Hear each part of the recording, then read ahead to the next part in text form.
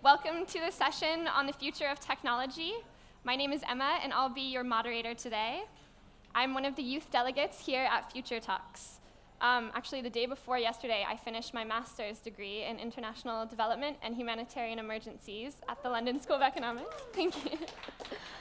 So I'm just happy to have my head out of a book today. But before my master's and all throughout it, I founded 4 tech companies which have been focused on disrupting the way humanitarian aid is imagined and delivered. So I'm thrilled to be here and to be able to learn from these inspiring women. Over the last week, as I've been finishing my master's dissertation, I've been working from the remote island where I grew up in the San Juan Islands. Tucked in the heart of the Salish Sea, my homeland is a cornucopia of biodiversity and wildlife. Yet for the 3rd year in a row, this beauty was threatened by the combined smoke from wildfires in British Columbia and in California that had gotten trapped lingering in our archipelago. It actually grew so thick that I couldn't see my bike parked at the end of my driveway, and going outside became hazardous. With every passing year, in the more vulnerable or fragile parts of the world, such as these, it is becoming more obvious that our planet and many of the beings in it are suffering. And things are only going to get worse. In terms of resources, if global population reaches its estimated 9.1 billion by 2050, world food production will need to rise by 70%. In terms of environment, even if all countries fulfill their pledges from the 2015 Paris Agreement, it would only account for 1/3 of the needed reduction in emissions to keep the Earth below 2 degrees.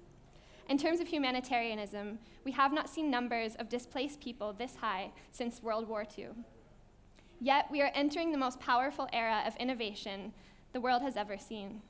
In terms of resources, we can look to the example of gene editing from the technique CRISPR, which can grow corn that produces even more grain under drought conditions and does not lose yield when it's well watered. In terms of the environment, we can look to the Canadian company, General Fusion, who is creating a commercially viable nuclear fusion energy power plant with no risk of meltdown or long-lived waste, yet enough fusion fuel to power the planet for hundreds of millions of years. Finally, in terms of humanitarian aims, there are the 3 powerful women we'll get to hear from today. Ruman, advising companies on ethical AI practices, Samantha, working on civic and social activism through technology, and Julia, building technologies like brain interfaces and artificial intelligence that transform society. We're not just taking steps forward, we're taking leaps. As computer scientist and unrelenting futurist Ray Kurzweil says, we won't experience 100 years of progress in the 21st century. It will be more like 20,000 years of progress at today's rate. Technology could be the greatest force for good that we've ever known. But it could also be a force for ill. While some drones are built to deliver food supplies to famine-threatened regions, others are used to carry weapons. While some cryptocurrencies are sent to refugees, others are sent to criminals on the dark web. So we must remember to be kind, to be good. We need to fight for the technology revolution to be a peaceful one. We need to use our creative toolkits to bring out the moral heartbeat of our humanity. It is our global commitment to innovation that will sustain this planet and the people on it. The pessimists say we're running out of time, but the technologists, like these, say we're just getting started. With that, I'd like to thank all of you for joining the session today. We are thrilled to hear from these 3 pioneers working on frontier technologies. The first of these today will be Julia Bossmann, who's an AI strategist and director of strategy at Fathom Computing, a startup to build an optical computer for machine learning, and serves at the World Economic Forum as a council member for Artificial Intelligence and Robotics. Previously, she was president at Foresight Institute, a leading organization for world-changing technologies, co-founded Anticipate Analytics, a prediction startup in the energy sector, and conducted research on the coming technologies at Bosque Research Technology. She is a McKinsey Fellow, Singularity University GSP graduate, and World Economic Forum Global Shaper. Her academic background is in neuroscience and psychology, where she holds a Master of Science with the highest honors. She speaks and consults about AI, innovation, the future, and how technology transforms society. So please join me in welcoming her to the stage today.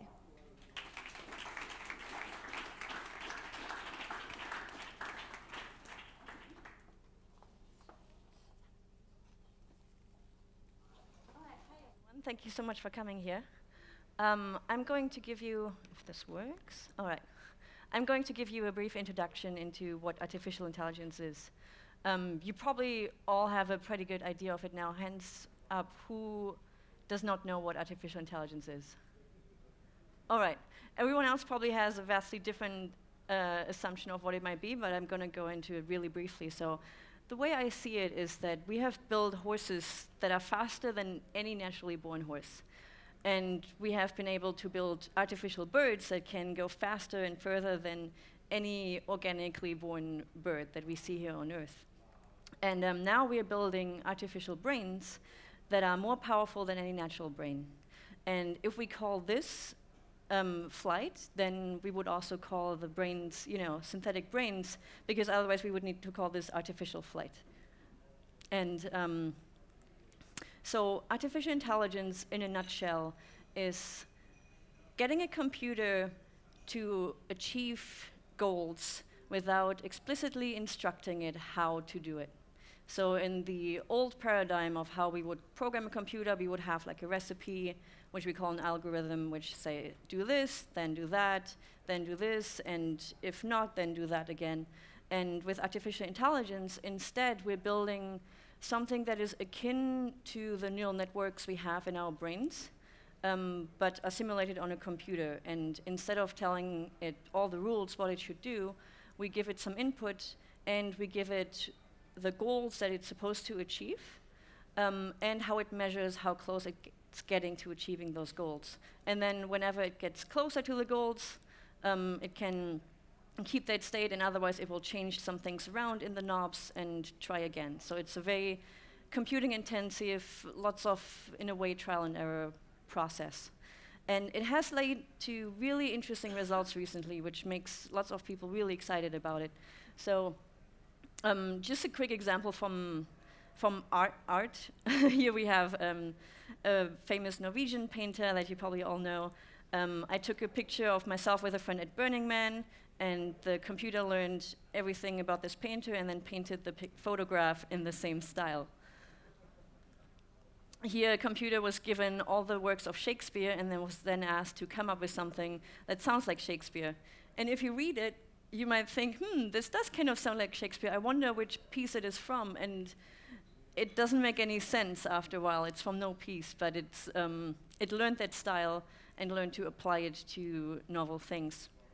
So this is in art. In games, there were also really big progress made. So this is AlphaGo, which was a program programmed by DeepMind, which is part of Google.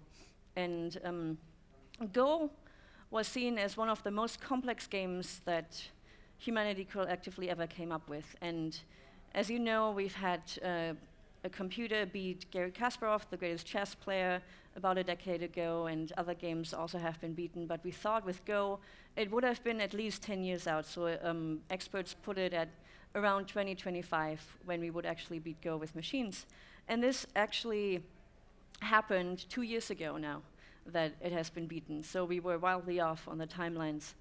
And here's an example of a computer also from DeepMind playing the game Breakout. And what's interesting about this is, first of all, it had been given no information about the game other than the score and the screen output. So it doesn't know what a paddle was, it doesn't know what a ball is and what it does. It had to learn all of that by itself from scratch with basically trial and error.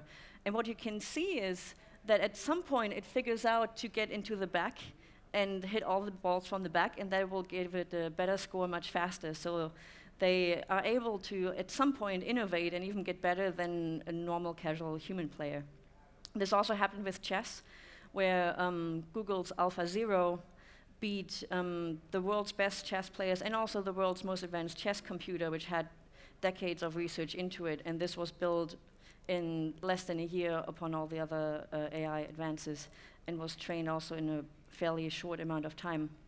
And the thing that was really stunning about the chess computer is that in chess, the moves are classified in certain categories, and there are certain moves that the grandmasters will do, and people who are familiar with chess can recognize them and see like how masterful they are. And as this machine was learning by itself to play chess, at some point it started showing these moves and played on the grandmaster level. But what happened afterwards, to me, was even more stunning, because at some point it stopped doing these grandmaster moves and did completely novel moves that no human had ever done before. So it had basically outranked the human grandmasters and had a new creative approach to playing chess that was just better than any human. So in a way, you know, it was trying everything first and then found a new way of doing it. Let's see, one more. Yeah. All right, and I went into arts and into games, but it's also really useful in a business context. So, for example, this is a computer or a bot that is available in the UK, and you can chat with it online, and it will tell you, it will help you basically draft legal letters. So you can say here, my flight was delayed, and it is asking for all your information, and then it will give you an automated letter that you can send off and get your refund. Or if you have a parking ticket, it will help you, you know, argue about that parking ticket. So basically, what you used to get a lawyer for in the past, which is really expensive and only accessible to basically the upper strata of our society, can now be available to basically everyone with an internet connection. Here's another example of something I've been using personally, which is a electronic assistant, and this is basically an AI bot who will schedule meetings for me. So somebody was emailing me, and this bot who is called Andrew, but there's also the female version for people who want the other one, will email the person who wants a meeting with me and will tell them when I'm available and go back and forth, and then once it's been done, it will send a calendar invite to both of us. So all this work that is somewhat repetitive but also somewhat not super easily to automate will basically be available with AI. And if you're thinking about jobs now, you're right on the money, because I've been thinking about that too. So this is the list of the most popular or the most numerous jobs in the United States and how many workers are in them each. So we can look at all of these, but even if we look just at the top one, transportation, we already know that self-driving cars are reality now and they're here to stay. And all of these workers might be displaced at some point.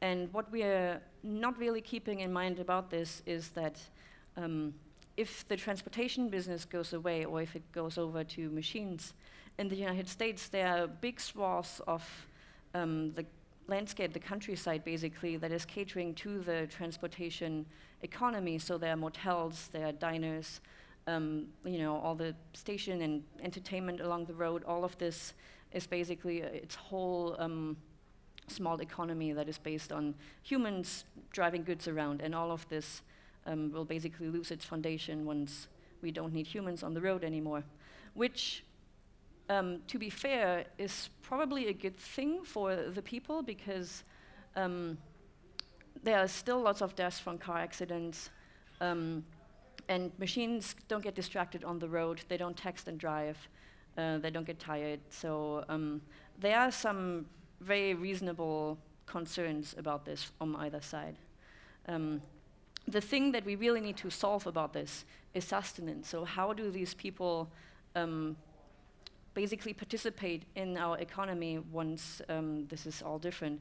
So today, as you all know, there's basically two ways to participate in the economy. Either you sell your time, and if you have a valuable skill, then you can sell your time for more, or you own something, and then you can participate in the economy by selling the things you own and hope that they appreciate and depreciate and so on. And once we have machines that are able to do most of the work that humans can do, then this part will go away. And only the people who have ownership can participate in our economy. And the question we want to ask ourselves is, what do we want to do about this? And what kind of world do we want to live in, where we can all participate in the economy and basically our society and civilization can flourish? And there are different models about this. So one, I was born and raised in Germany, and when I was born, the East Germany communist regime was still in power. And what my mom used to tell me is that there was 0 unemployment rate in the DDR.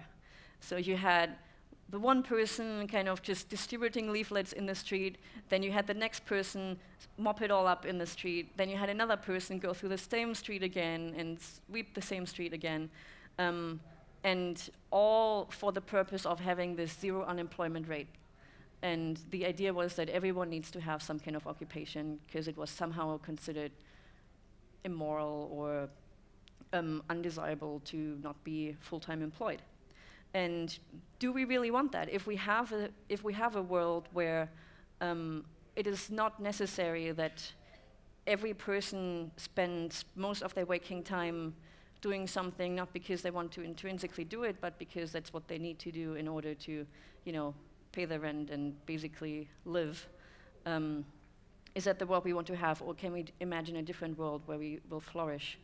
And this guy, Edward Bellamy, was a futurist in the late 19th century. So he wrote this book in 1887, which was a bestseller at the time. It sold 1 million copies, which was a huge deal back in the day. And it was basically about the year 2000. And he got a lot of things right. So he foresaw Wikipedia and iTunes and the internet and 3D printing, all kinds of things. The one thing that he got wrong was that he thought we would live in a utopia where everyone works roughly 4 hours max per week. So he might have been like a past relative of Tim Ferriss. But he thought that the economic upside that we are creating with technology, and especially with automation and artificial intelligence, would benefit all of society and all of the nations, basically. And right now, the way our system is set up, that is not the case, as we all know. So if a startup is founded that can automate a certain task, then all the economic upside of that task is captured by the startup, not by the people who used to do that task. And that goes at the kind of nut of the problem. So yeah, this guy doesn't share our obsession with jobs, and we want to. I would like all of us to ask ourselves, how do we think about this? Do we really need to have jobs, or can we think of something else? There are also these experiments going on with basic income, which are really interesting, which we don't have the time to go into in this talk, but maybe in the interactive Q&A.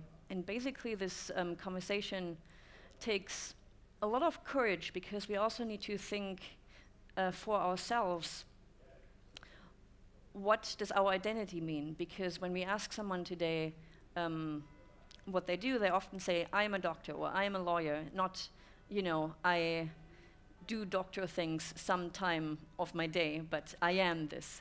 So that we think of our profession as our identity.